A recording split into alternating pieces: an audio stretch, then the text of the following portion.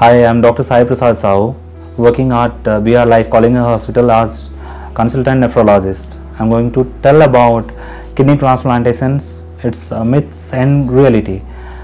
Kidney transplantation is a major event in recent times, not very recent, but over the last 3 decades maybe, in the field of nephrology, where there was no hope, now has come up with a lot of promises of having a near normal life. Near normal life, I mean to say it is at least like 95% of normalcy in a system where both the kidneys, one organ system is completely damaged, and you come out of it successfully leading your productive life.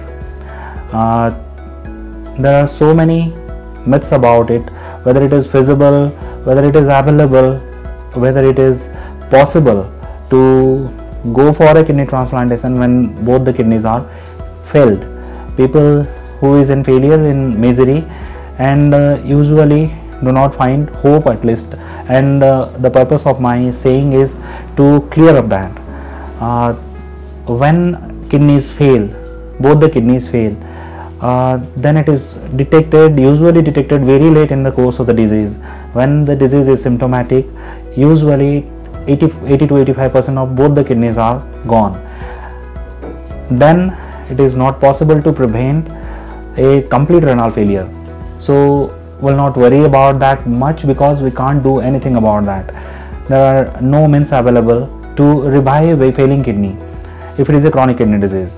If it is acute, there are ways to revive it, but most of the time it is chronic kidney disease and it goes into complete renal failure.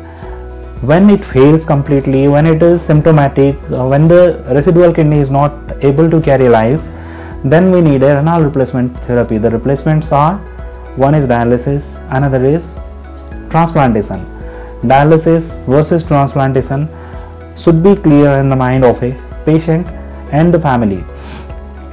Dialysis versus transplantation, if we consider the problems and outcomes, then the financial part, the pain of the therapy, the quality of life and the quantity of life, all the 4 parameters are better with renal transplantation.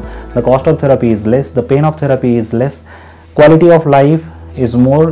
One can lead a productive life, means he can complete his duties of life, like carrying the family, carrying himself, is possible only through a renal transplantation, through a successful renal transplantation, which is not possible through dialysis.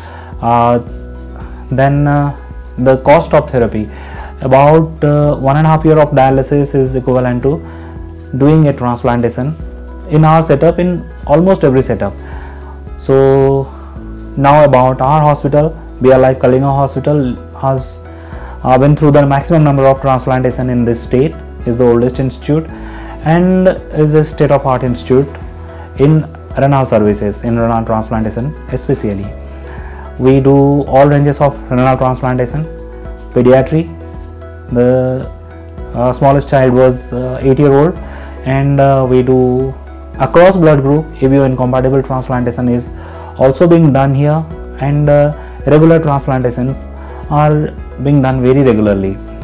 Outcome, I would not say 100%, that is once again another myth about transplantation, that if one person, it will not be 100%, it is not 100%, nothing is 100%. The outcome is like 90%, the result successful of having a successful transplantation, and the common complications are rejection and infection, which will keep on happening, but in 10 to 12% of people. That is the data for all over world and for our institute as well. But there is chance that a successful renal transplantation will be there in 88 to 90% of patients. That is a fair number, because in dialysis having a successful life is like 30% at the end of 3 years. 70% people will be either in misery or will be dying by 3 years of dialysis. Having a successful life, a normal kidney function at the end of 5 years is like 85%.